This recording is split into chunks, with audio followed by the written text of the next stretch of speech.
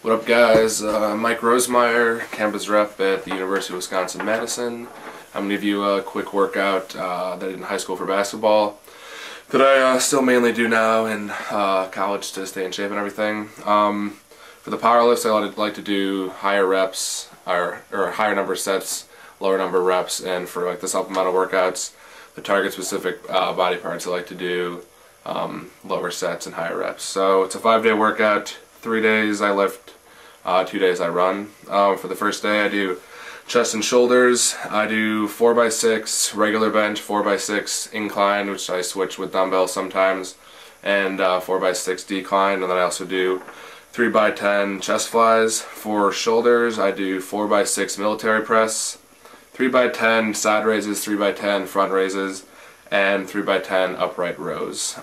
Day 2 I usually go for about a 3-mile run. Day 3 I do arms and back.